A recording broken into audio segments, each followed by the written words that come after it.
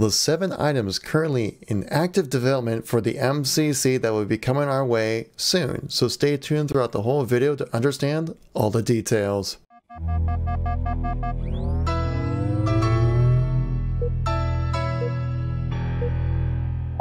How's it going, everybody? It's Kevin here, once again giving our news informational video when it comes to Halo. If you like these informational videos, please make sure to tap that like button. Let me know you want to see some more content like this, and make sure to tap subscribe, guys, to keep yourselves updated with everything going on in the Halo community. So let's get right into the content here. So remember when I said Postums made a really big dev update that now I need to chop up into multiple pieces so you guys can kind of get digestible inputs of this? Well, this is another part of that update, guys. Link in the description down below if you actually want to go through and read the whole thing. It's actually really important, very informative.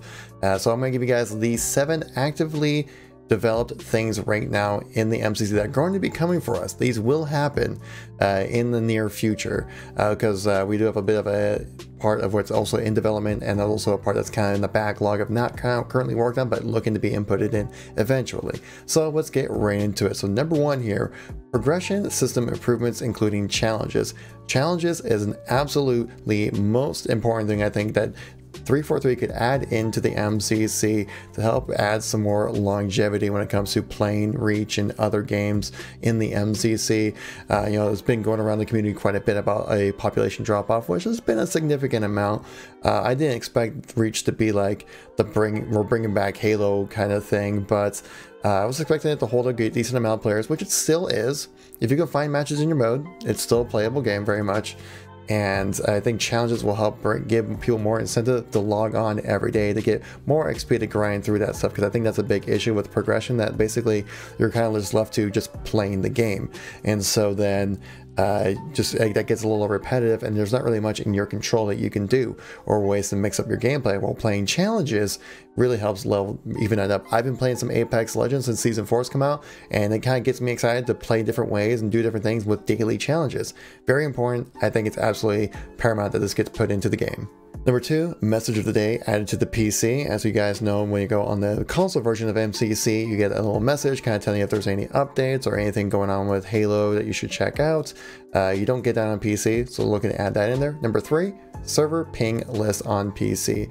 Current console, what you currently can do is just go to the settings, check out your pings, and you can see what all the servers that you could possibly connect to and what those pings are. It's very important to know. I mean, there's not really much you can do about it. It's just kind of nice information to have, and something they could probably implement rather easily. So definitely looking forward to having that implemented into the game. UI/UX improvements around navigation, roster customization, and many more areas of the game for number 4, as it's stated in the dev blog update here, guys.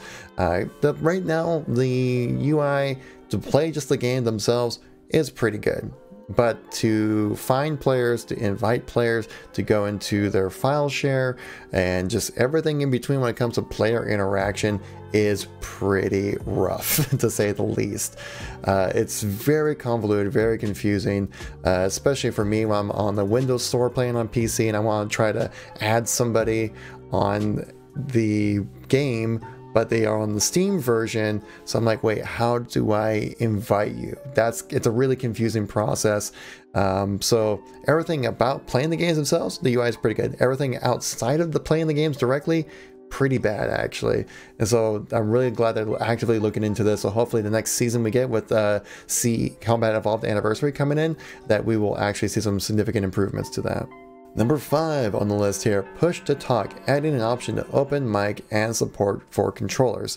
They are looking to change up to where you can actually keybind what push to talk is. I think right now it's hard bound to the V key, if I remember correctly.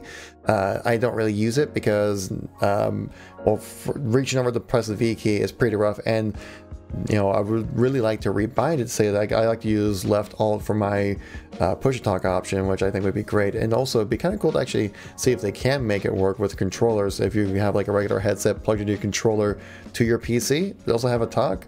That's pretty cool. I don't think there's any games out there that do that right now, if I remember correctly, at least from my experience. I've never had that happen. So very good to have this happen. Definitely need some push to talk to help give out some better communication. Open mic, please no. If is there a way that I can like mute anybody who has open mic, because that would just be awful. I don't need to hear the fan of them playing, running in the background while they play Lil Wayne and their little 5-year-old sister or brothers running around screaming their heads off while they're yelling through a Connect mic. I don't know, it's just, open mics are so annoying. I usually just like to mute everybody because most of the times people online are not the most courteous people. Number 6, text chat improvements. Now, this is something I would really like to see. We did, when we're playing the flights, we did end up giving feedback about removing the chat filter because it was a little too strict. I was okay with it. I thought it was a little too strict as well, but of course then they just completely removed it. And you know what? Some people online are not the most courteous people. Let's just say that. And it's not really that enjoyable to read people being toxic in the chat. If there's a way to turn it off, I'd really appreciate it, or a way to minimize it, or place it in a different spot as well. That'd be super nice. Right now it's rather intrusive, and it's a lot of times I don't really care to see what's in it. If there's a way that I can possibly filter out everything, maybe for just my squad or just my team, that would be nice as well. So there's multiple features I would like to see move with the text-to-chat feature. It's good that it's in the game. I like that it's in the game. I would like to possibly filter out a way to where I can get the information I just need for text chat. I don't need to have the enemy team yelling at me the whole time. But anyway, so. And lastly, for number 7, stability improvements and bug fixes. There are some people I'm sure out there on PC who are currently having issues with the game crashing. I think I might have had like one crash out of the hours and hours and hours I've played, so probably could have just been my PC and that problem right there. But I'm sure there are a lot of people there who have stability issues with different kind of builds, as there is literally like an unlimited amount of builds you can make with PC. Obviously, each one's individually going to make its own problems, and so that's why this is kind of going to be just like an ongoing thing, but fixing stability as well as bug fixes. Things like the audio bug that's currently going on, the way they encode the audio is a little different, and I don't expect it to be completely changed, as that would be a completely rewriting some legacy code and really slow down the production of many other things that would like to be done. Now, 343 also added in some midterm design that they're working on and some backlogs. So if you want to get the little extra goodies right here, we also have in-design iterations. We have double keybinds, additional mod support, zooms improvements, additional video and settings and options, and in-game FPS cap and adjustments. I really would like the FPS caps and double keybinds would be nice, because for me right now, it's either unlimited frames or 60 FPS. And I don't want to make my PC work any harder than it has to. I'm already trying to get the 144 frames on my 144 hertz monitor, so I wouldn't like to make my PC work any harder than it does. It does seem, I noticed that the frame rate though in the game seems to kind of like jump between different levels, as in like it goes from like 60 to like 120, maybe like and fluctuates from there obviously, and then sometimes 144, and then kind of fluctuates from there, but back down to 120.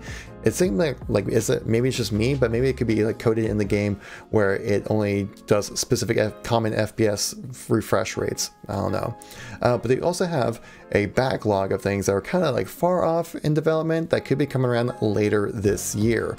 But the list that they have is quite extensive, but they have, for the current backlog, is input-based matchmaking, as in controller versus keyboard and mouse matchmaking, regional server selection, which would be really nice, crossplay between Xbox and PC, oh my god, that would be nice, Steam account linking, oh my god, that'd be really nice as well. Variable frame rate improvements, idle system improvements, customization improvements, better ways to report players, bringing PC features to console like FOV sliders, additional accessibility support, and custom game browser.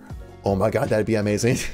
So there's a lot of things going on with the MCC this year, guys. I'm excited about it, and I cannot wait to see what happens throughout this game. I'm just really afraid that after E3, once we get a big Infinite drop, which we're going to have, so if you guys want to keep your Infinite news, make sure you tap subscribe to keep you guys up to date with that kind of happenings going on right there.